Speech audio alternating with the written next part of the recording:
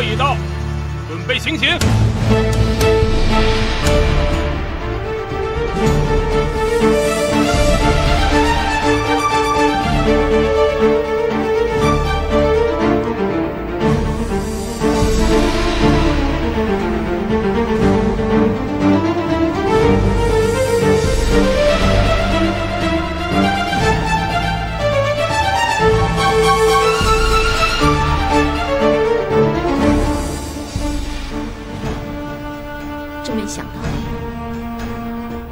原来你就是要杀我的刽子手。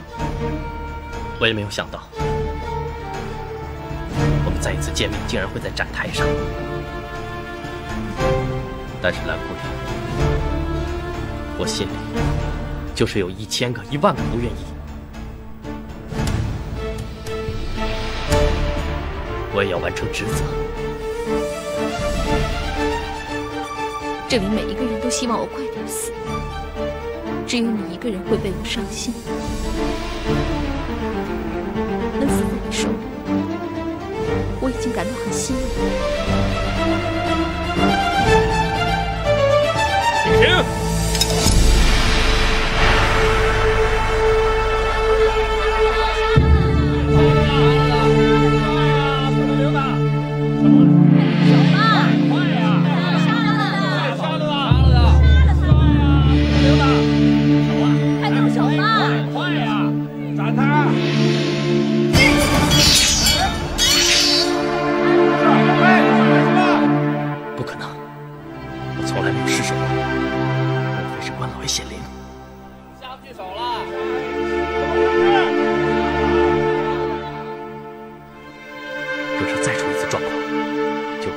真的显灵了。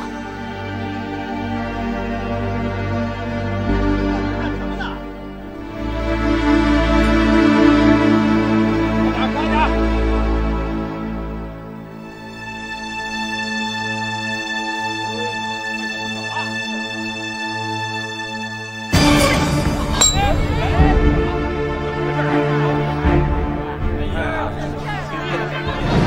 行刑！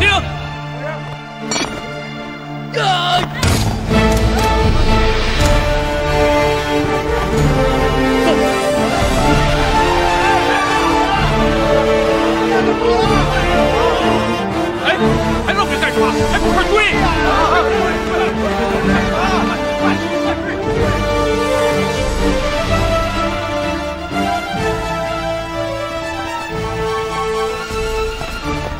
不行了，我实在跑不动了，你赶紧走，先别管我了。你再坚持一下，你能行的。别跑！别跑！站住！别跑！站住！哎呀，小心！铁不通，把犯人留下。各位同僚，蓝姑娘确实是冤枉的，求你们给她一条生路。跟县太爷去讲，将犯人拿下。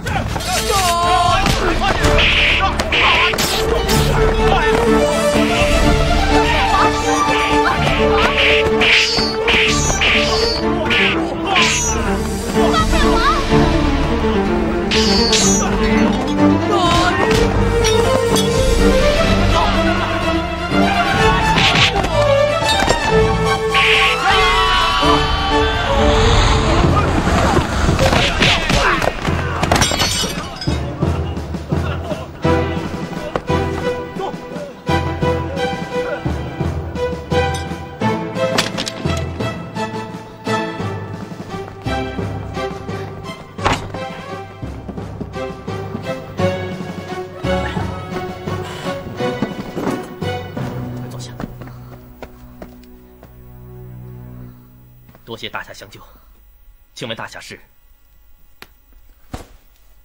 咱俩的交情还用谢吗？展昭，原来是。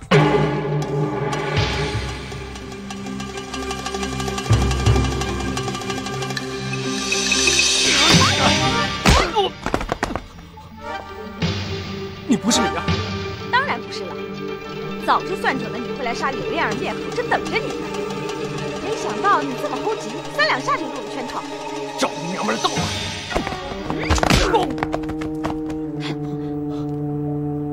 刘子，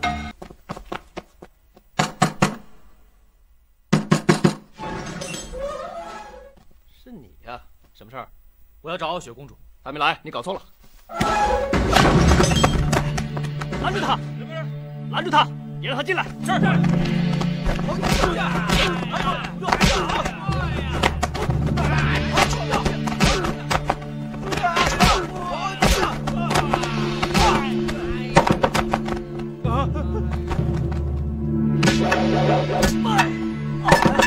哎，别打！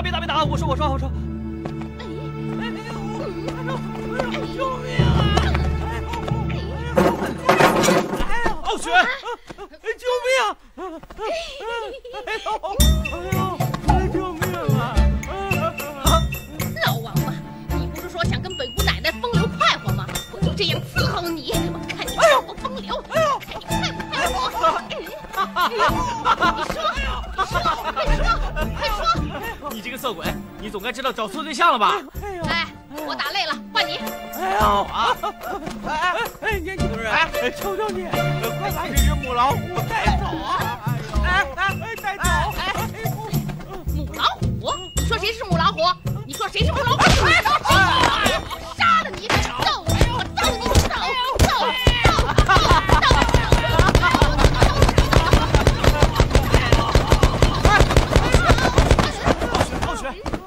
傲雪，别打了，再打出人命了！告诉你啊，这次是给你个教训，下次你要再用这种卑劣的手段，打得你做不了人。我对天发誓，我再也不敢了。瞧你们，一个是国色天香，一个是闭月羞花。哎呦，叫我怎么忍心下得了手啊？乖乖的听话，别吵。等我拿到了全部的藏宝图，得了宝藏，自然会放你们走的啊，好不好？哎呦，这小妞挺倔。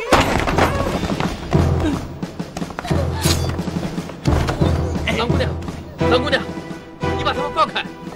不怕死，只管过来。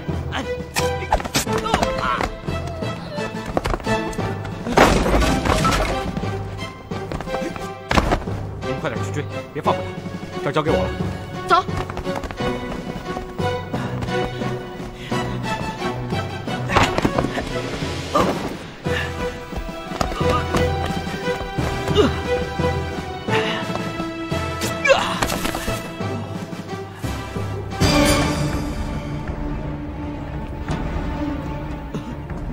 你怎么来了？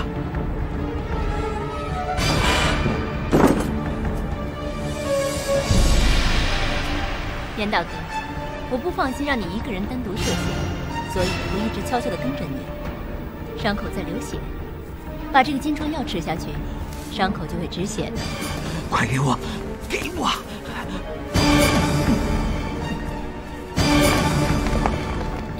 哎，他就是往这个方向跑的，怎么会没有人影呢？哎，地上有血迹，顺着血迹走。走。你这个贱人，你给我吃的不是金疮药，而是毒药。你不是救我，你想害死我！现在才想通啊，太迟了。只要你死了，知道我身份的人就全部都死光了。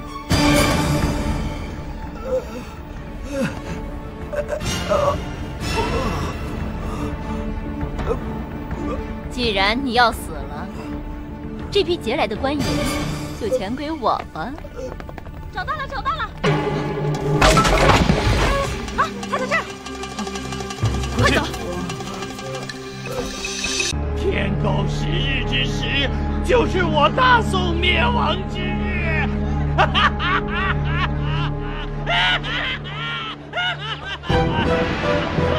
末日来了！大宋将亡！赵兄，给我抓起来！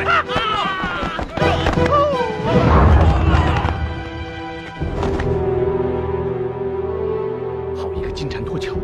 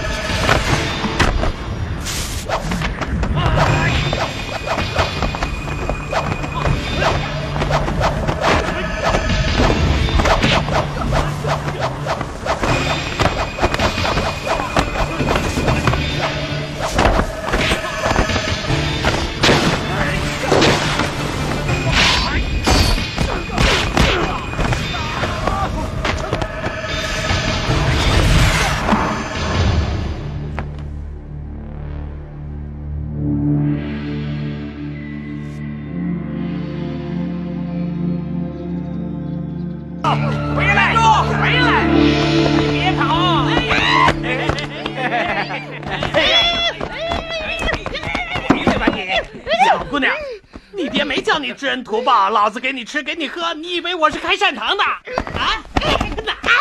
你想怎么样？想怎么样？想怎么样？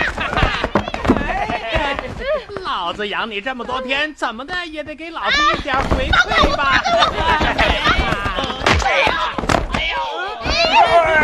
你别想活了！你往哪儿跑？臭娘们儿！别碰我！走开！别碰我！走开！小娘们儿！放开他！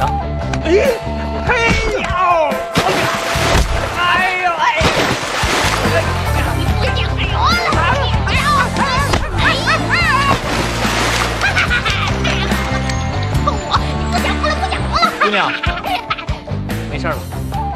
哎，姑娘，有事吗？我救了你，你总该有句话吧？哦，你想让我谢你是吧？你少臭美了，我又没让你救我。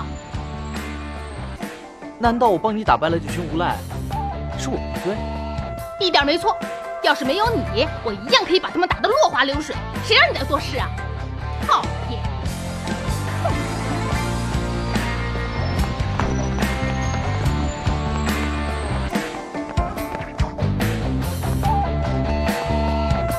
公主，展昭，快拦住他！他是耶律傲雪。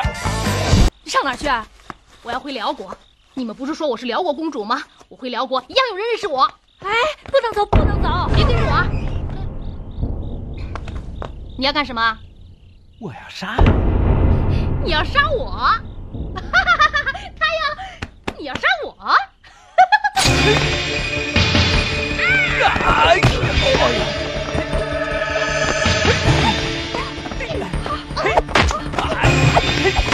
站住！站住！赶快！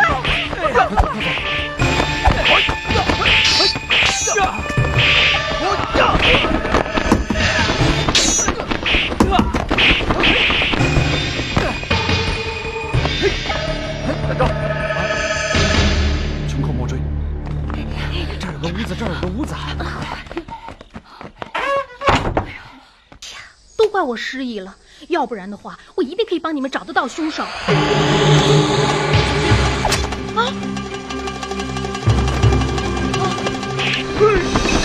好厉害的武功啊！快走，大娘，快走！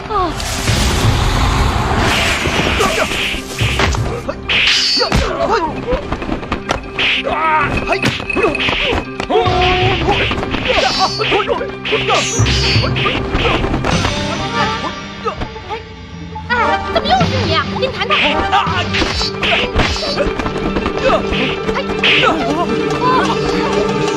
站住！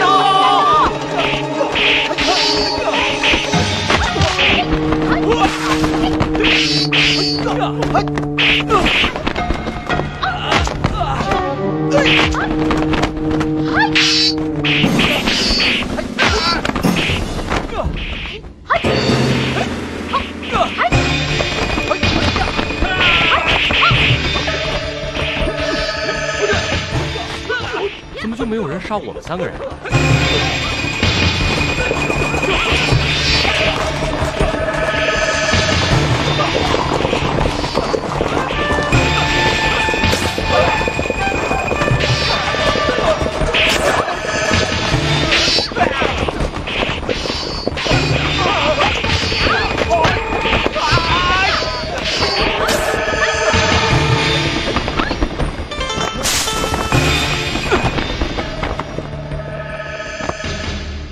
包大娘，五姑娘，五姑娘，五鹤，你没事吧？怎么在这儿？自从你们离开小龙寨之后，我就一直派人在暗中保护你们。后来听说你们出远门了，还在客栈遭人阻杀，我担心你们出事，就派人来，幸好来得及时。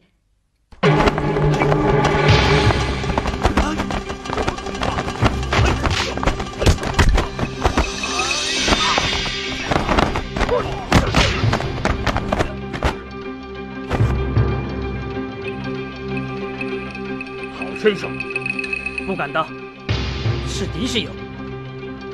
是正是邪？何为正？何为邪？忧国忧民是正，祸国殃民是邪。人不为己，天诛地灭。如此高手，何不为国效力？人各有志，何须食古不化？可惜啊，道不同不相为谋。既然如此，但愿后会有期。这个人到底是谁呢？小朋友，我再问你，你知道我们这几个人是谁救了你吗？他是怎么救你的？你刚才一直都在昏迷，你怎么会知道谁给你喂的药？娘，你刚才给他喝的根本不是凤尾藤，他根本就没有中毒。凤尾汤还在锅里熬着呢。你们给他喝了什么？刷锅水，膏。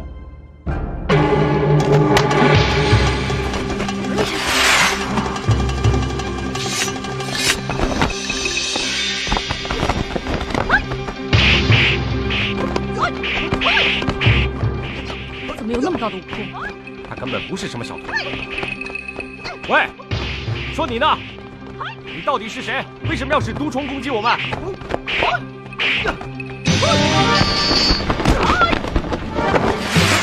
小心，那是毒粉！你以为我们没有准备吧？喝了凤尾藤不怕毒了？哼，你们这些小辈没资格跟我斗！要来了，要来了，要来了，要来啦！哦，徐小新，啊！小心别过去，小心呐！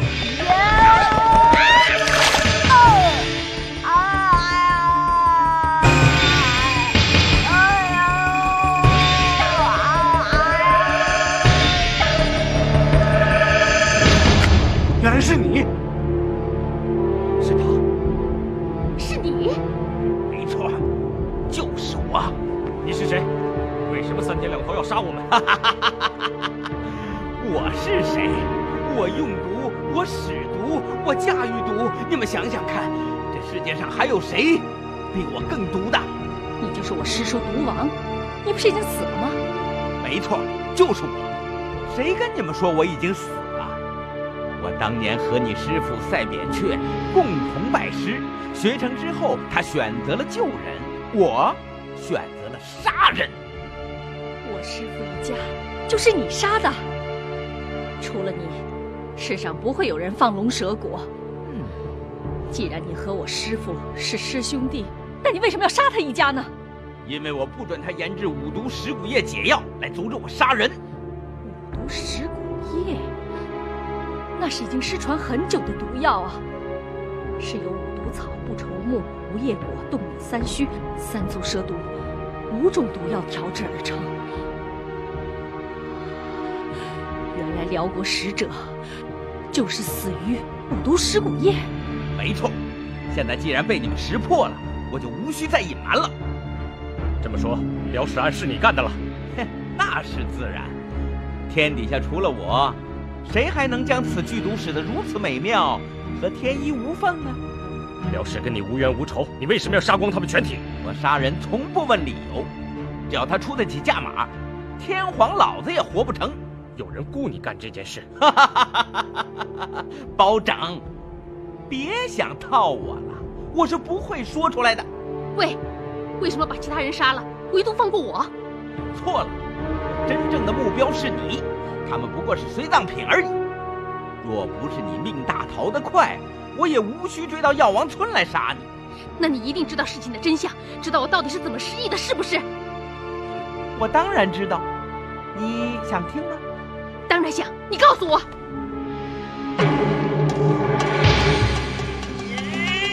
小心！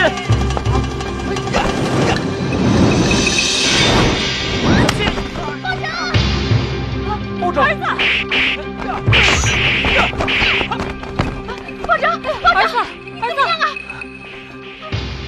你怎么老是不小心呢？包拯！包拯！包拯！儿子！包拯！包拯！杀包拯，我宰了你！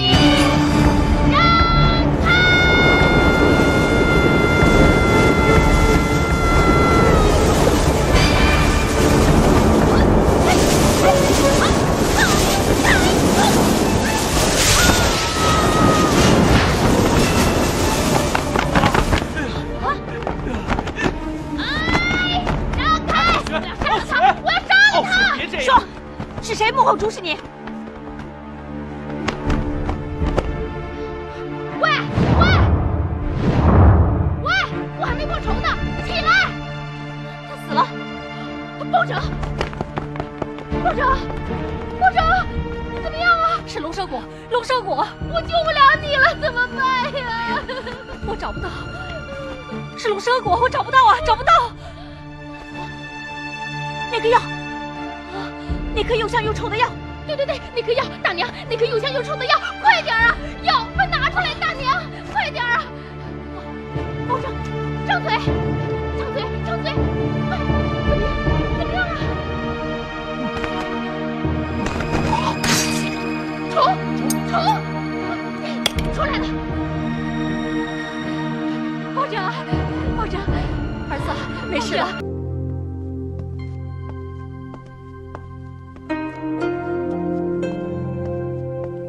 一个人去哪儿？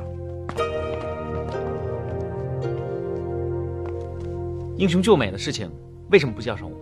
展昭，我包大哥，劫持人质的事怎么能少了我呢？吴贺，包大哥，别说了，事不宜迟。好，今天就让我们这个铁三角一起救出傲雪。再多一脚又何妨？包公子，这是八戒忙让我交给你的信。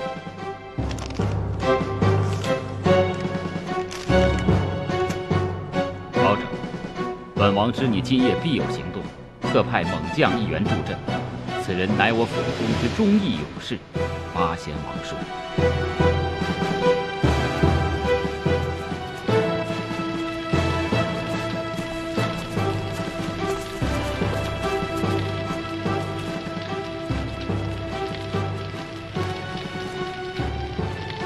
这座营帐多么的辉煌，而且还有音乐手，应该就是傲雪的营帐吧？不会，以傲雪的个性，辽王不让他跟我们回来，此刻应该早朝发了天，哪有心情听歌小调？以此营帐的大小，也不会是辽王的营帐。我刚才看过，辽王正在大帐中正与王子饮酒呢。怪，那这顶帐幕中是谁啊？这顶营帐是引诱我们上钩的诱饵。你是说行动以外泄？那我们快撤！不行。今日无论如何都要带回傲雪，要不然等他们明天班师回朝了，就更难救人了。我过去看看，我去看看。小心点儿。包公子，我曾在百草山庄外遇见一高手，我怀疑他就是庞太师安插在王爷身边的奸细。何以见得？那日我以此试探庞太师，没想到庞太师一点也不惊奇，而且也未叫我追查。这完全不像太师多疑的个性。禀王爷，属下当时在百草山庄，发现还有一个人在跟踪包公子。真是赵福吗？有一顶小帐，毫不起眼，却戒备森严。那应该就是了。我们走。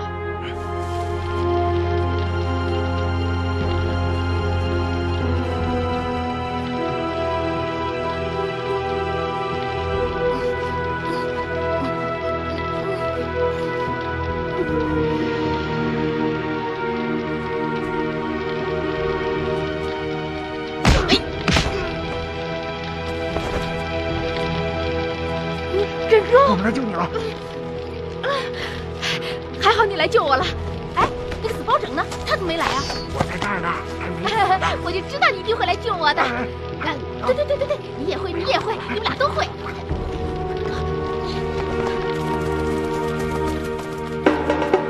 有刺客，快！有刺客，快下马，走！放箭！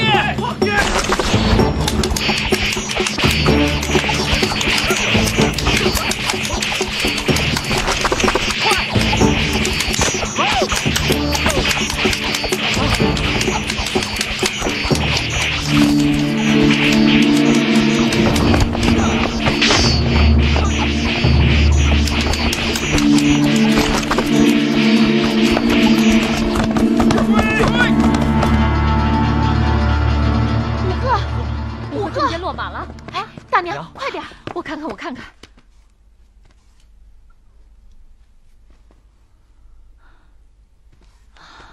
没什么，只是暂时昏厥，中箭落马，说的那么严重。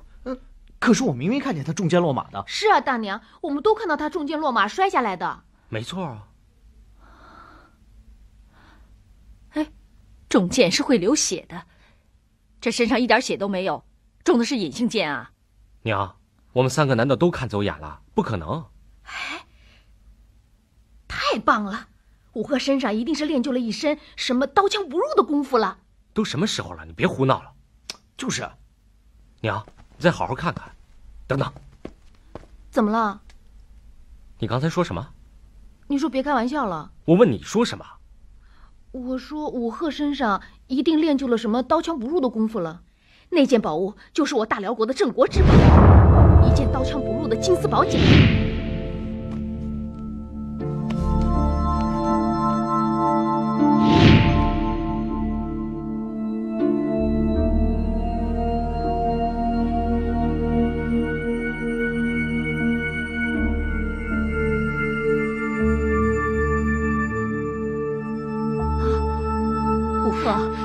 醒了，醒了，你醒了。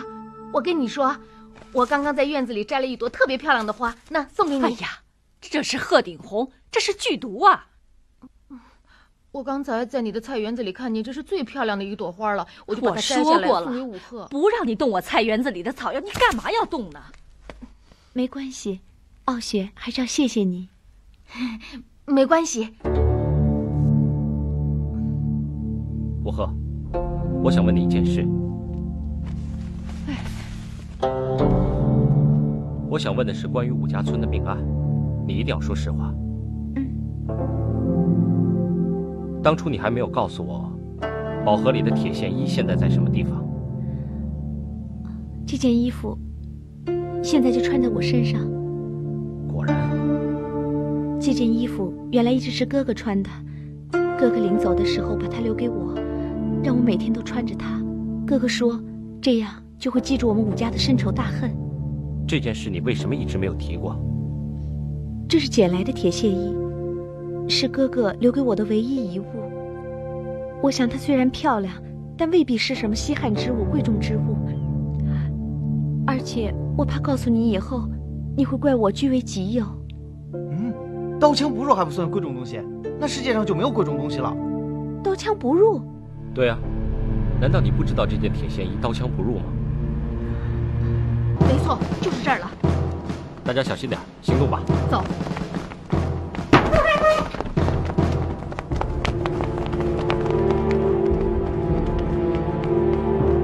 怎么一个人都没有？我去那边看看。我也去。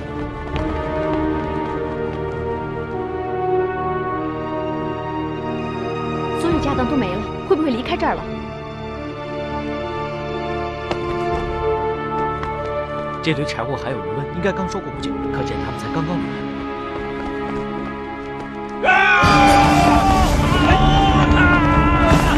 站住！公主？你怎么知道她是公主？你是什么人？你不要管我是什么人，我今天要你的命！站住！救命！嘿！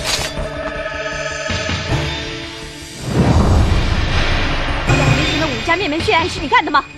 你是谁？我是捡到金丝宝甲的人。把金丝宝甲交出来！你休想！武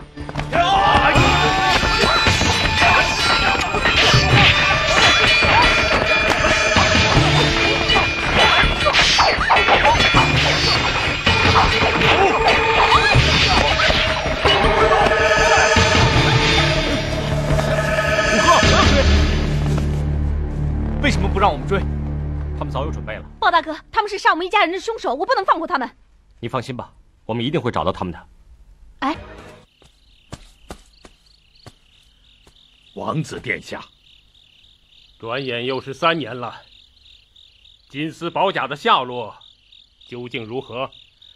回禀王子，属下已经找到了金丝宝甲的下落。当真？在哪儿？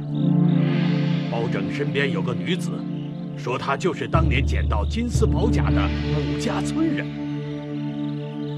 真是踏破铁鞋无觅处，得来全不费功夫。王子，可是公主殿下也在包拯的身边，那又怎么样？这次我无论如何也要得到金丝宝甲。若公主胆敢阻拦的话，那就一视同仁。王子，您的意思是？杀！快！走！快！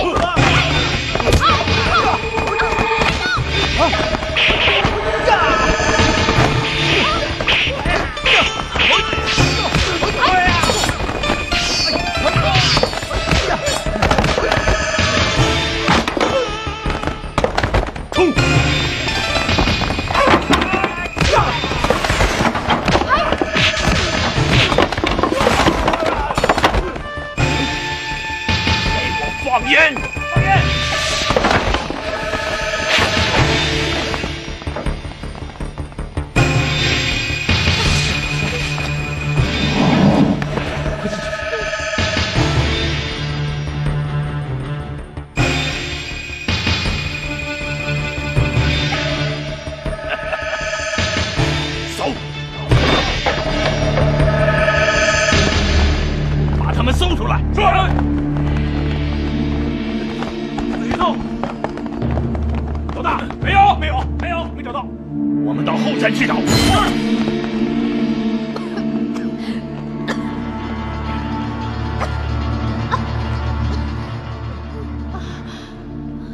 傲雪，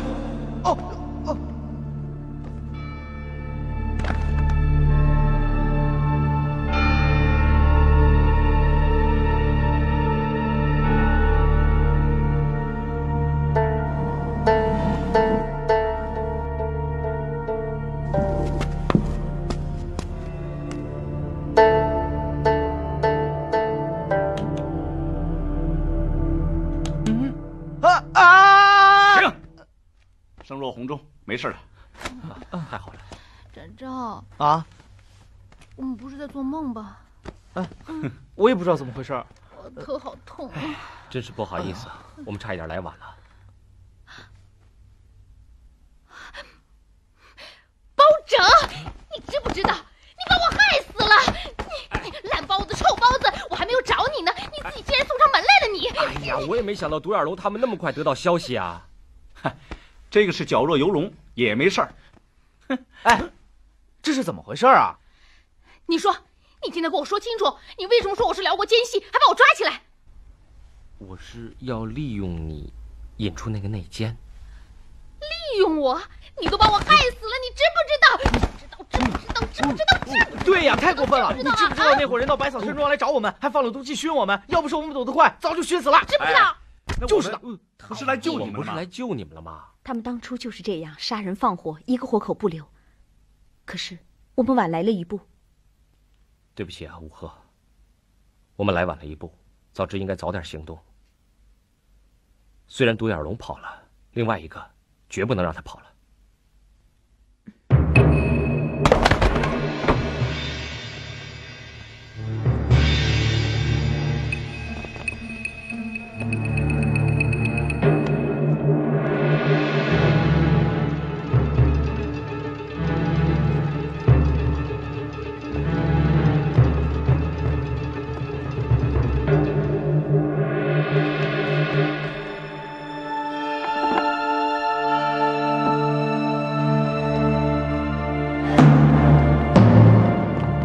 不用找了，金丝宝甲不在那。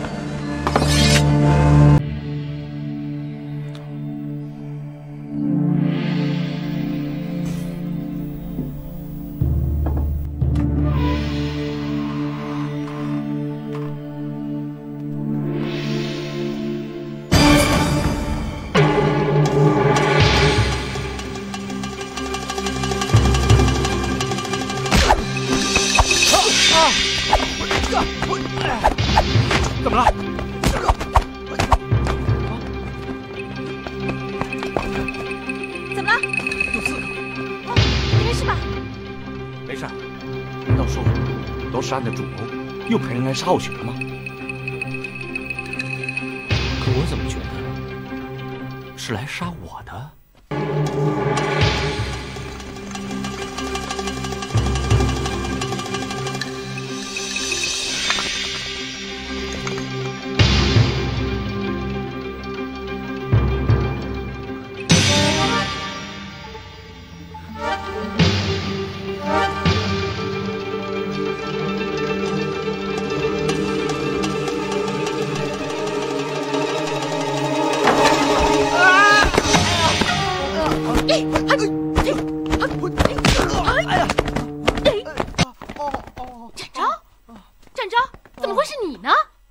我下巴都快给你给撞裂了。裂才好呢，谁让你半夜三更跑来吓我？谁半夜三更来吓你了？是包拯叫我来的。包拯让你来的？你少胡说了，自己想来就自己想来吧，还拿包拯做借口。真的是包拯叫我来的，他担心你，让我来保护你嘛。啊？真的？哎，那么说，刚才在屋顶上的人也是你了？我没事跑屋顶上干嘛去啊？哎，展昭。你刚刚来我房间的时候，灯是灭着的还是亮着的？灭着的。我刚走到你房门口，想推门进来，门还没开，就摔进来了，就被你打了一顿。这么说，屋顶上的人不是你？嗯。刚刚有人来过。刚刚屋顶上的瓦片被人踩碎过，如果不是你的话，那会是谁呢？这么说，杀手已经来了。傲雪，你放心，我今天晚上会在门口好好保护你。早点睡，睡个好觉。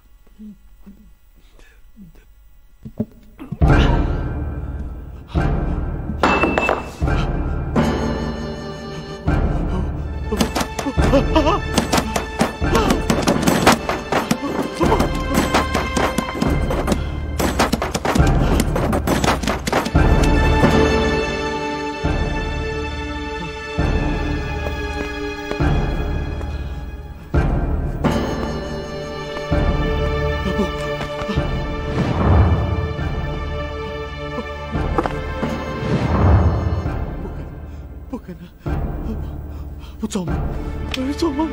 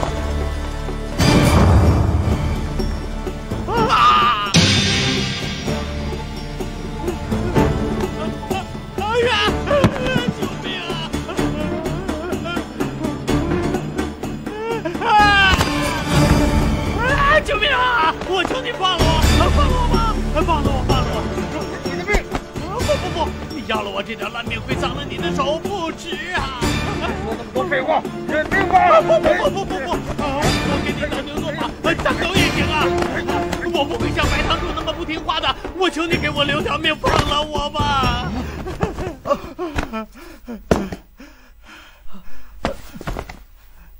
哦，我知道你是谁了，你是唐晴。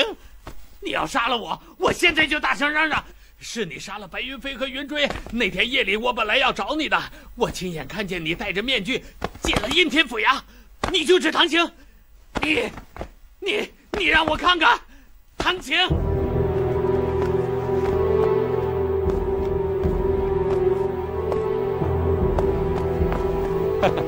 看来我们已经找到我们要的答案了。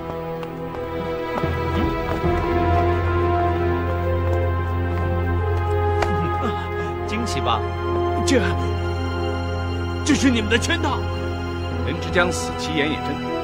刚才你以为他们要杀你，情急之下就说出来是唐晴，想必刚才的话是真的。白天的时候你去县衙是找唐晴吧？云山，你就实话实说了吧。你没看见这个人脸这么黑？我跟你说啊，他的心比他的脸还要黑。他今天可以让我们这么一大帮人来吓唬你，明天就会拿毒蛇来毒死你，然后改天说不定把你的牙给拔了，把你的舌头给剪了，把你的嘴巴糊起来，把你的四肢给砍了，一个一个都没了，很有可能。我告诉你，看你的表情好像不大相信。啊！展昭，做给他看。好。别等，我说，今天早晨我见的，确确实实是唐晴。见他干什么？我怕他杀了我，所以我求他放我。接着说。唐晴一向利用白云飞主导唐晴比赛的胜负，利用球队的输赢诈赌。可是白云飞不听他的指示，让唐晴输了一大笔的钱。在投注站指责白堂主的果然是唐晴。唐晴心狠手辣，我怀疑白云飞和云追的死就是违背了他的意愿，才被他杀死的。保长，唐晴是应天知府的儿子，要办他没有十足的证据，恐怕不行啊。云山，我们暂且相信你一回，不过你还是有很大的嫌疑。如果想脱罪，只有与我们合作，懂吗？是，只要给我留条命，让我干什么都行。随时。不知道为什么，我有一种感觉，凶手杀人的脚步好像越走越近了。难道他们要在某个日子前杀光白云队的人？很有可能，所以我们要加倍小心，不能再出任何差错。保长，你才是我头号要杀的人。唐球面具杀手，保长，看来今天凶多吉少了。你认命了？我当然不认命了。好，那就拼吧。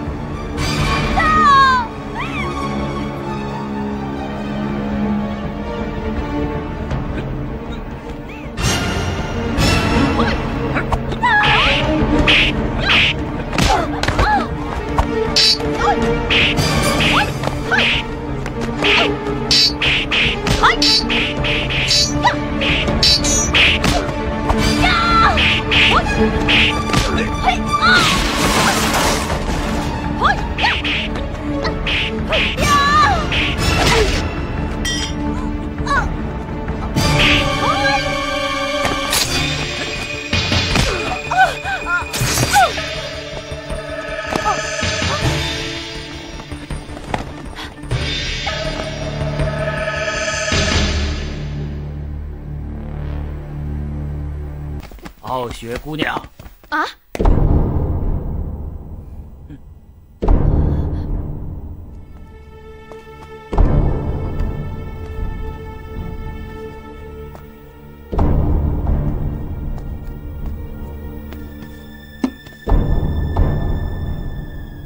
我现在就解开你的穴道，你不要跑，你的功夫不如我，你逃不掉的，听懂了没有？你要是听懂了，就眨眨眼睛。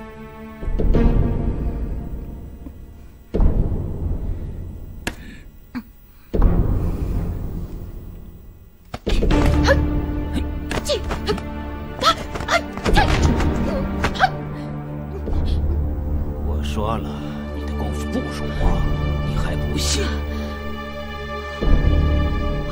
我懂了，原来你就是藤球面具杀手。你说，你到底杀了多少人？我也不瞒你，云水、云藏、云山、云坠，还有白云飞，都是我杀的。你好狠呐！你也是白云堂的人，你天天给他们倒茶送水，照顾这些球员，难道你对他们一点感情都没有吗？感情？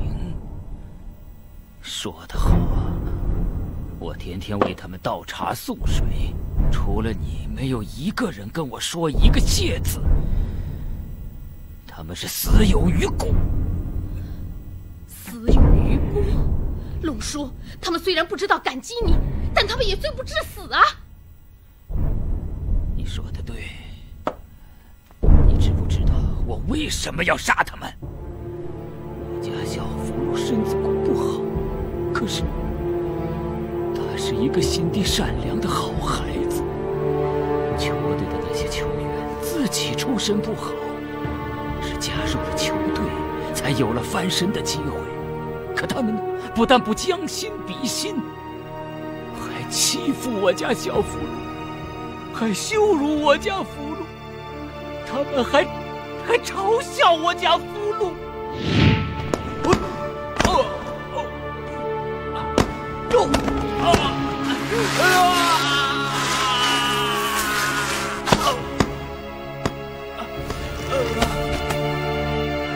小俘虏啊，开始练球呢是好事，但是踢藤球不只是光靠努力，还要靠几分天分的啊！你身形瘦弱，我怕你一上场就被别人挤伤的。哎，这个小子谁呀？就是。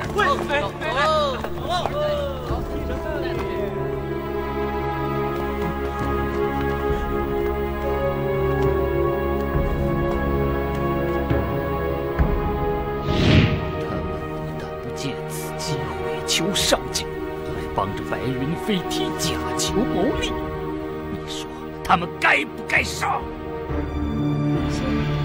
这些事情你全部都知道。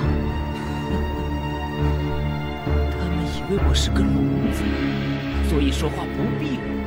白云队的很多机密，我早就知道。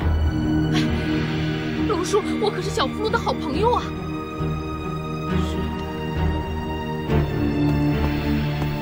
他最好的好朋友，所以我才让你把这新娘服换上。听话，快换上，要不我替你把这衣服换上。不用不用，我还是自己换吧。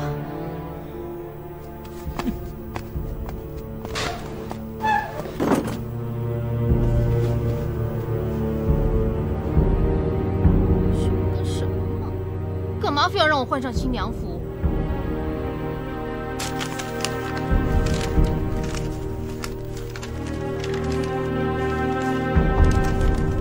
喂，你到底想怎么样？我家小俘虏真是好眼光啊！怪乎她会爱上你呀！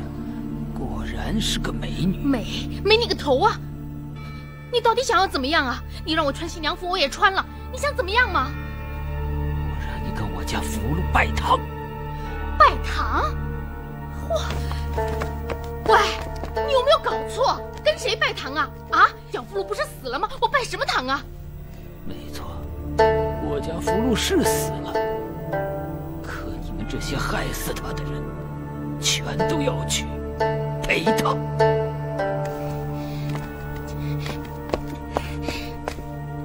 哎，你脑子有毛病了是不是？你要报仇可以啊，你去找凶手啊！你杀那么多人干什么？再说了，小福禄又不是……难道小福禄不是被谋杀的？他是……你猜对，我的小福禄是自杀。你看不上他也罢了，你明明知道他喜欢你，可你为什么给他希望又让他失望？你伤他的心还不够，你还说你可怜他。那你让我怎么说呀？跟他说实话，说他那样弱不禁风的男孩是没有女孩可以喜欢他的，说他这样的身体素质呢是不可能参加比赛的。这种实话未免太残忍了吧？我当时说那个话的时候，没有人在旁边。再说了，如果我知道小福禄当时在的话，我不会说那些话的。难道你不知道隔墙有耳吗？就算你不说出来，可你的心是这么想的，小福禄他早晚会知道的。难道真的是我伤害了他？小福禄是因为听了我这句话才去自杀的吗？他常常被人家欺负，你是第一个对他好的人。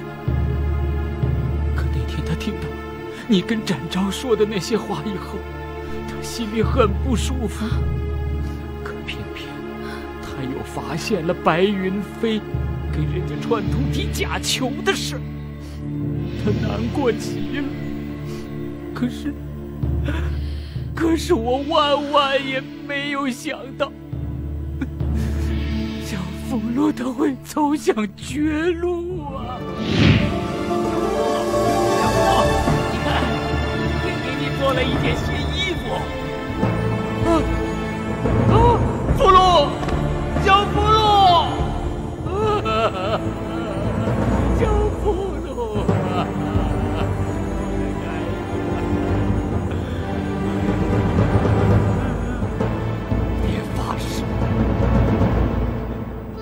要为你报仇。一个人孤单单的，他生前最喜欢你。等你去了之后，白云队就凑全了，有教头，还有6名队员。福禄在阴间就可以看白云队打球了。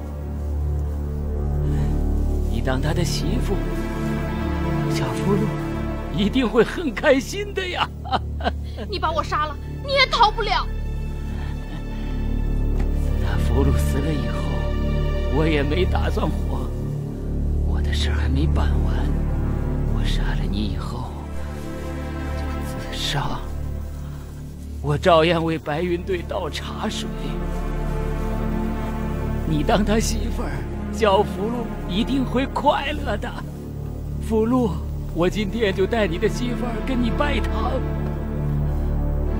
媳妇儿就有人伺候你了。小福禄，我跟你说，你爹他疯了。如果你在天有灵的话，你就赶快显灵，要不然我杀了他。死到临头，你还胡言乱语！你本来就是个疯子，放开我！你过来，过来拜堂，拜！你们就算是拜过堂了，从现在起，你就有媳妇儿伺候你了。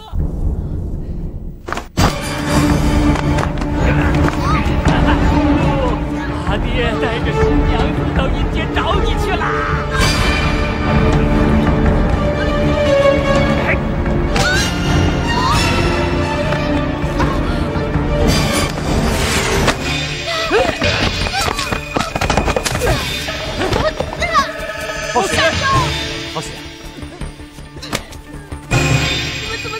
你没事吧？放开他，不要坏我大事！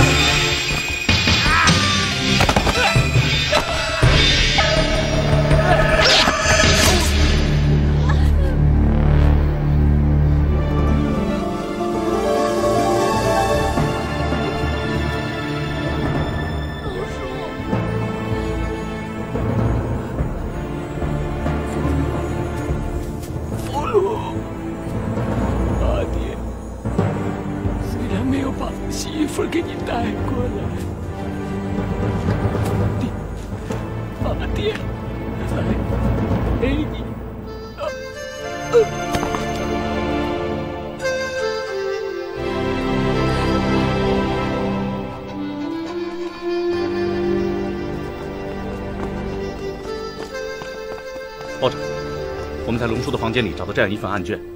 龙叔在早年是一个江洋大盗，